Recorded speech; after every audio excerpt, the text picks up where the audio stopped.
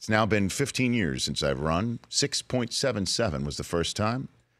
I've shaved off 0.7 of a second. I started when I was a 35-year-old man. I'm about to be 50. So I started off a long time ago. And the number I raised that year in 2005 was $0. Did it for fun. $0. But I still really want to run. As you know, I trained very hard with Jay Glazer on Unbreakable Performance. You did, man. I was really proud of you. He sent 2 trainers, Zach and Justin, to Indianapolis to walk me through, get me ready. I told you on Tuesday, I know, before I left for Indianapolis, on my final training session, something happened in my right leg. Like my groin popped, but it was all better. I mean, my right leg was so jacked up when I got on the plane Wednesday. But by the time Saturday hit, I felt good. Sunday, I'm out there. The trainers got me ready. The great training staff at the Combine got me stretched and everything. I felt great.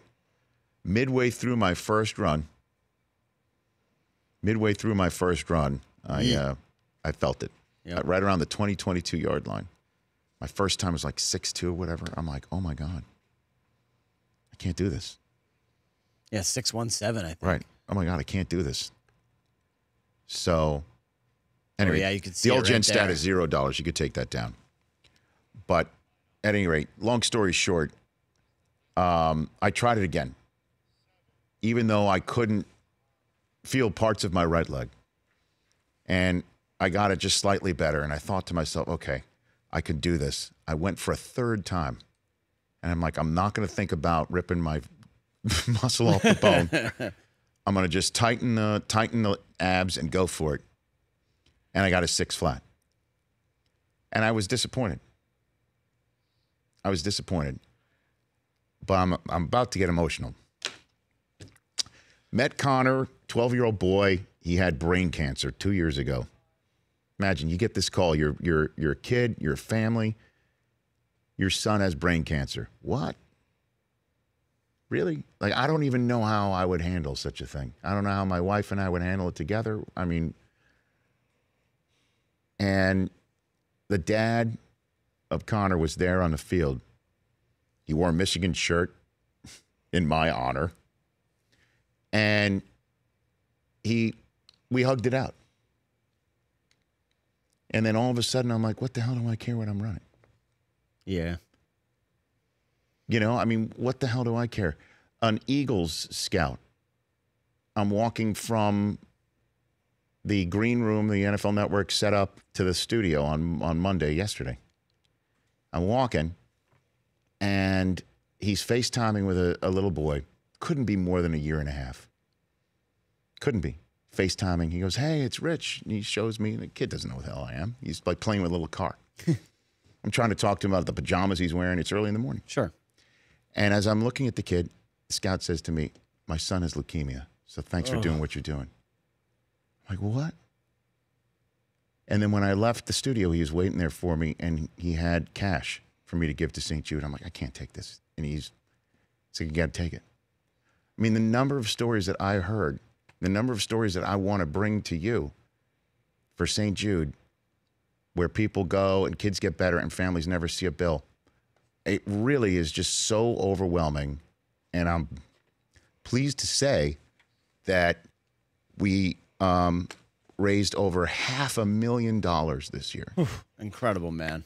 Amazing. Not just the corporate sponsors, which includes AT&T here, which is awesome, but the online donations through the roof. It's a possibility if we keep going this week, we reach $100,000, that alone, which is the exact amount of money that the owner of the Baltimore Ravens, Steve Bisciotti, and his wife, Renee, donated through Run Rich Run. Got a text from him over the weekend. My wife and I want to donate. Hooked him up, and he's like, we're committing $100,000. I'm like, what? And there's more to come. So for the life of this run, it's possible that we close in on $1.2 million for the entirety of just the 5 years. And Incredible, I man. cannot Congratulations. and I cannot tell you what it means to these families and these kids. I cannot tell you. And I try to communicate it to you. but families, their lives get turned upside down in a bat of an eye. In the bat of an eye. And all of a sudden, they're like, where do we go? And St. Jude's like, come here. Come here. Kids are in an environment where they can have the fun if they can think, get away from it all.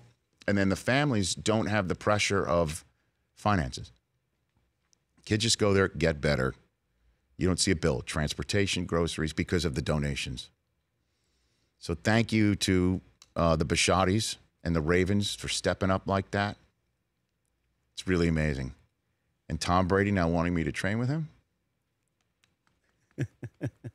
As he Instagrammed out yesterday on the simulcam footage of me getting clowned by the NFL Network crew. I mean, the most unkind. You beat the high school student. Poor high school kid. You beat the high school student.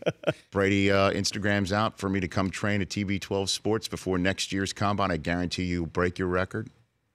And as long as I don't have to eat avocado ice cream, how do I say no to something like that? Might be good, Rich. I was going to say, let's be honest. You'd eat the ice cream. Because if Tom's like, have this. Thank you, sir. May I have another? Yeah, exactly. Yeah. Take another cone. So thank you to all the listeners and viewers out there of this show or wherever you are, wherever you heard about it. To the passionate people at St. Jude, on behalf of them, thank you for giving. Mike, you were very generous as well. Thank you for that. You're welcome, Rich. Really appreciate that. Thank you for your support, guys, here. You're a good man, Rich. I'm now to put my right leg back together like Humpty Dumpty so I could do it again next year. You got 12 We can months. rebuild him. Okay. We have the technology. $6 million host. I would love to raise that much. The Rich Eisen Show, weekdays at noon Eastern on Audience.